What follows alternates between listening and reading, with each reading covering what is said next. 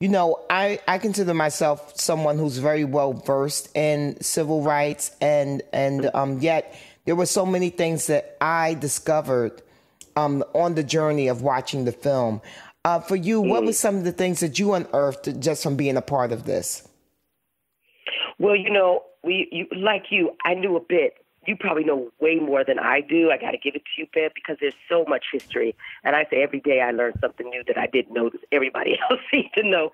But I Yeah. liked knowing that the boy from Troy suddenly had Mm-hmm. this whole profile to me of a strategist and not just this brave person. Dawn loves to talk about the fact that at 17 he wrote to Martin Luther King asking to be part of a class action suit for discrimination because he was experiencing it trying to get into college.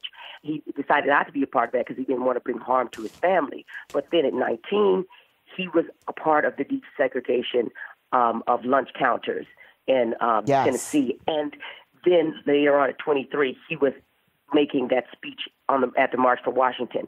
And people do talk about Mm-hmm. the bravery and the strength of these civil rights leaders, especially him, but they don't talk about the strategy and the education and the intellect and how they did it and how they prepared themselves with a philosophy of nonviolence given to them and taught to them by Reverend James Lawson, who was teaching it to Martin Luther King, who still teaches it to this day in L.A. So this is what I learned. I learned that to be in the fight and protest, you got to commit yourself and dedicate yourself to a life of standing up. But in doing so, you often become someone else because it really takes Yes. a whole trek of learning and, again, aligning in partnership with others.